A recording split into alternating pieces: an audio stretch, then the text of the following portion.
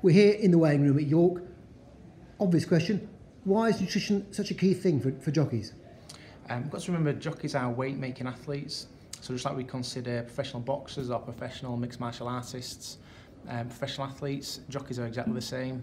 They need to make weight, they need to perform at a high level, and nutrition is a key component of that. And what's the danger of poor nutrition? There's a range, there's a range of evidence that suggests low energy availability negatively impacts health and physiology, mental well-being, and not to mention riding performance. And where do racecourses come into that? By providing good nutrition that facilitates weight making, health and riding performance. So we're talking foods rich in protein, moderate carbohydrate, allows jockeys to be hydrated and well fueled. What do you think you and your members are going to make of these new guidelines?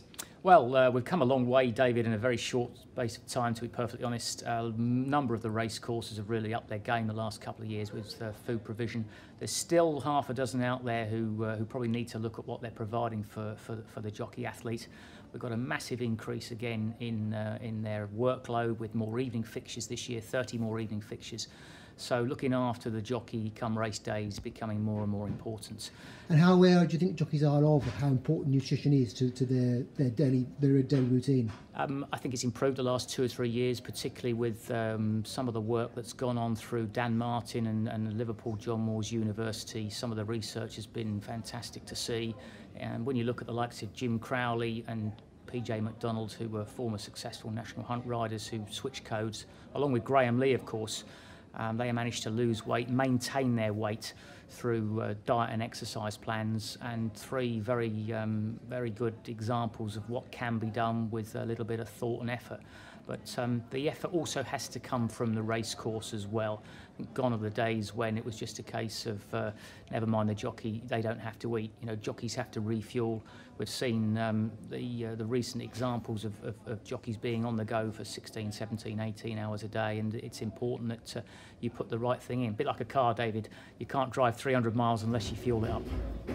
You're responsible for the catering across arena race courses. What do you think about what you've heard about jockey and nutrition?